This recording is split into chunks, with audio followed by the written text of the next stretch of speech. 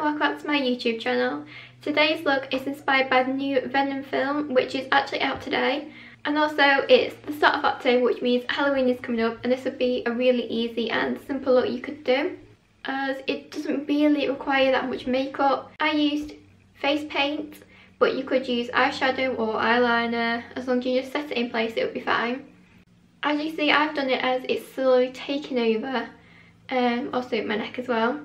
And the blobs that you can see on each end, I'll make it look like it's actually coming up, it's growing, it's going to take over my face, which is exactly what Venom does, it takes over. So if you want to see how I did this look, then carry on watching. So I started off with super easy and just natural looking makeup, and I'm going to use a water-based face paint to start putting on the marks. So we'll start getting into that.